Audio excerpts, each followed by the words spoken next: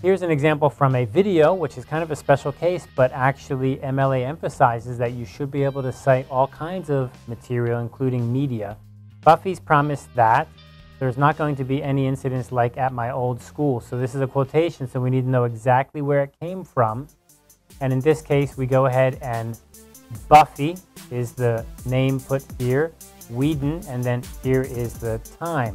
But in MLA, the correct way to do this would be not to include the director, like we have here, but instead to include the first or second, maybe the first one or two or sometimes three words of the title of the work, and then here to have the exact time. And that includes hour, minute, second, and when is the beginning and when is the end.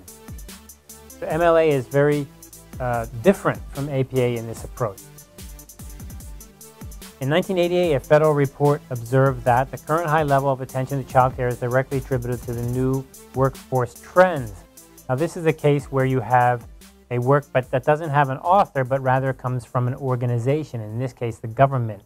There is a quote there, so we do need to know exactly where it comes from. So it's on page 147. That's good. However, this here, U.S., U.S. Okay, United States, comma.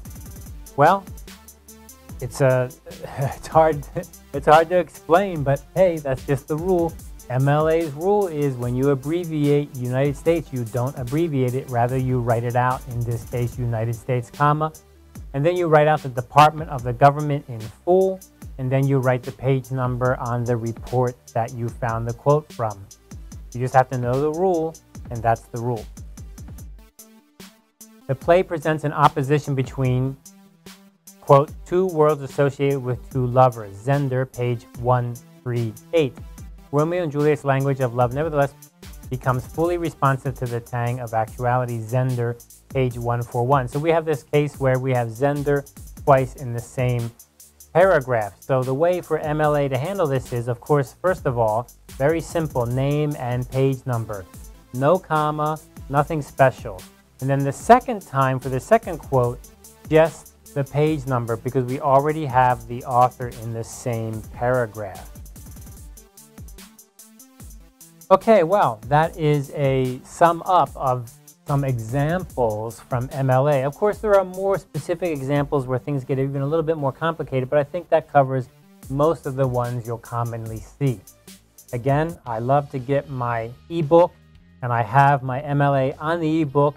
And every time I have a problem, every time I have a new situation, a combination of authors, or a special format like a video, what about a podcast? What about a YouTube video? That's all covered inside of there. If you've got the book, you can check it out quickly. All right, good luck on your citations with MLA.